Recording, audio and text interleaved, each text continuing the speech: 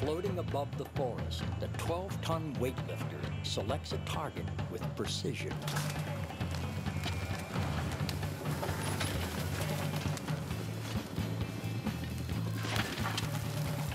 It's kind of like looking down 25 stories and picking up a telephone pole.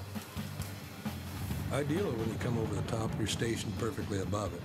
But odds being what odds are and the wind being what it is, it's not always that easy.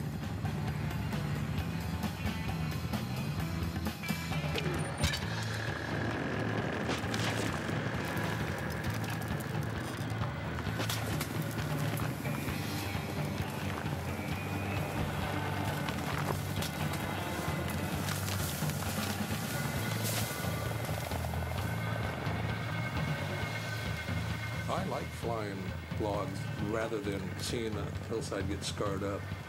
Lifting straight out of the forest, you're not scraping it up the hill, you're not eroding the soil.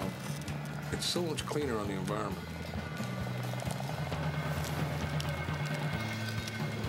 It's kind of like flying a bus. You got to plan your movements out, and it takes a moment for it to react, but when it does, it's a serious reaction. The unique thing about this helicopter is that when we take off the ground, we're approximately 22,000 pounds.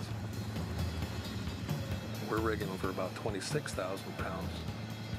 So the load actually weighs more than a helicopter. It's exciting and harrowing all at the same time.